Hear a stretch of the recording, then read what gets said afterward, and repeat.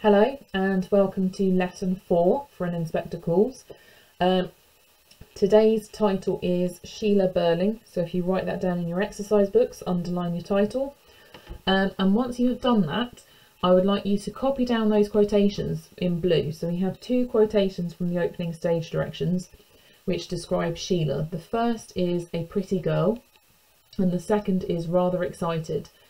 And I would like you to choose a key word from one of the quotations or both of the quotations if you're aiming for the higher marks, and to zoom in on that keyword to explore its connotations and what it shows you about Sheila's character.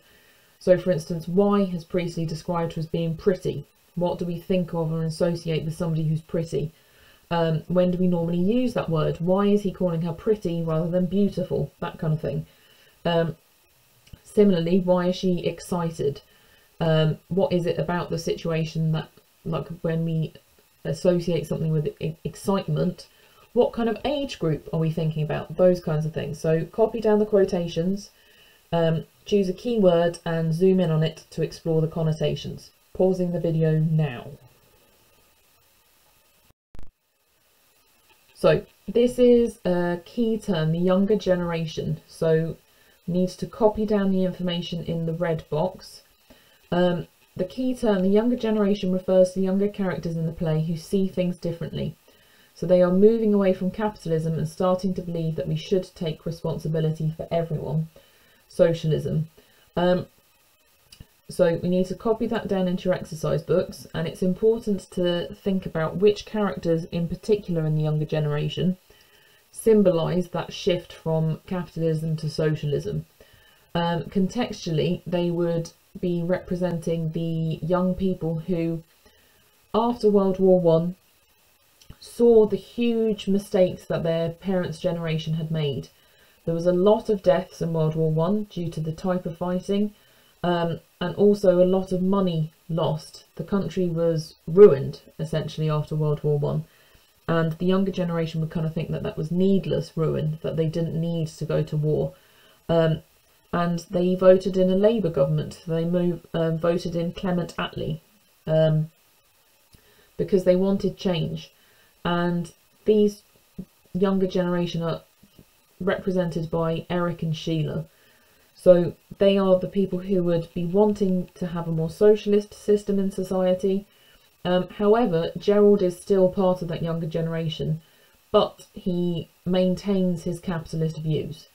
He's the most upper class member of the play, and he is going to be the one that stands to lose the most, essentially, if society changes. So he is the one who is going to want to maintain his capitalist views the most. So what we are going to do now is watch the film. So there's a link in the information on the video, as well as if you click the eye in the top right hand corner of the screen, then it will bring you to the video. And you need to watch the film from 18 minutes, so that's where you got up to last lesson, up to 32 minutes 30. So it's up to where Sheila says he probably already knows. So just pause this video and then watch the film. So this is some important contextual information for women in those times. So if you write in your exercise book the subheading, what was life like for women in 1912, and then copy down these bullet points, please. So we have that they were expected to get married and have children. They were expected to have some education. However, if they were too educated, then they became known as blue stockings.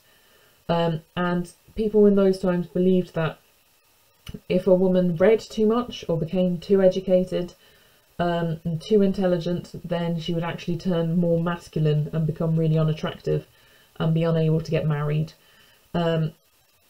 Genuine thoughts. The suffragettes were women who fought for women to gain the right to vote. So in 1918, women aged over 30 who were homeowners and married were allowed to vote. Up until that point, women were, they didn't think that women were interested in politics and business, and it was expected that if you were, that you would kind of influence your husband's vote, and that your husband would vote on your behalf rather than you voting for yourself and your own opinion. and consequently women were unlikely to express opinions about politics or business, as it would risk becoming unattractive to men. You have to bear in mind just how important it was for a woman to get married in those times. Very similar to the Merchant of Venice, women depended on men for money and income, and it wasn't really until World War One, when the men were fighting in war and positions of responsibility in jobs became available for women. The large amount of jobs for women were very low paid, and only really kind of jobs that you would take out of necessity rather than actually wanting to do that job or have a career in that job. And because they were like fixated on getting married, there was a lot of focus on how attractive women were, so they should be pretty. And that key quote and that key word, that adjective, which keeps being repeated, when you talk about something being pretty, it's this idea that they're attractive, but they're not obsessed with their looks. So they're not beautiful, because that implies some sort of like too pretty almost. But if they are pretty, then they'd be nice to look at without being too nice to look at and being kind of a threat of them cheating for other men, that kind of thing.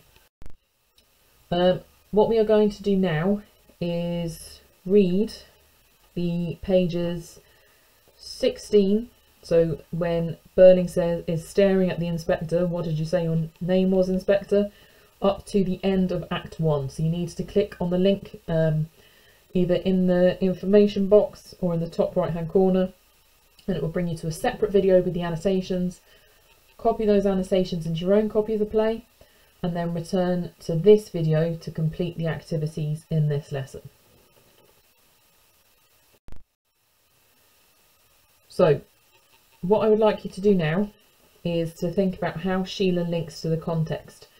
So as I said at the start, Parisi has deliberately set the play in 1912, and he is highlighting the differences between 1912 and 1945. And for Sheila, it's the differences for what life was like for women between 1912 and 1945. And what I would like you to do is to write down 3 things which would have changed for women between those times. So pause the video now, write down 3 things that would have changed.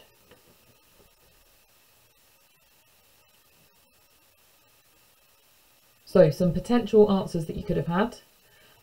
They would be expected to work more, and they would also be expected to work within a career. They could kind of go to university and become like lawyers, doctors, teachers, etc.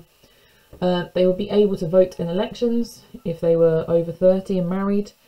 They'd be more involved in business. So this whole situation of Sheila and Mrs. Burling having to leave the dining room to go to the drawing room wouldn't really happen. They would be able to have a voice and opinion on business, because they would be more independent from men and therefore able to have lives of their own.